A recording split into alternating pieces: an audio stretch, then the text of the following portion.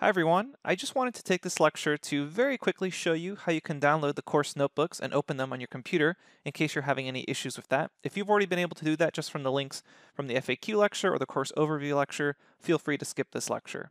But basically all I'm going to do here is show you how you can actually download the notes from our GitHub page. So you should have seen a little blue pop up with a resource link, and that resource link will take you to the GitHub page for Purian Data and the Complete Python 3 Bootcamp. So go to this resource link. You can either type it in manually, Google search it, or just use the little blue pop-up that happened when you were watching this lecture. So let's hop over to that link.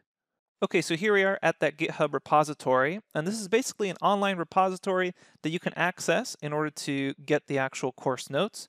You'll see here how the course notes are organized. We basically have it numbered off by section, and then inside of these sections, you'll see the notebooks themselves, and the notebooks are titled both so that their lecture title matches as best we could with the notebook title, and then we also have them kind of numbered so you can go through them in order.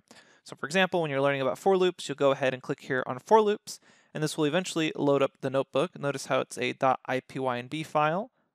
But once you have the notebook loaded, you should see lots of useful information here, and then the actual code itself.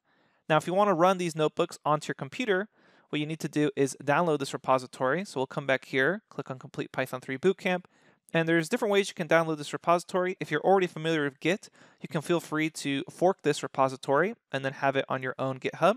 Keep in mind, we are constantly updating this.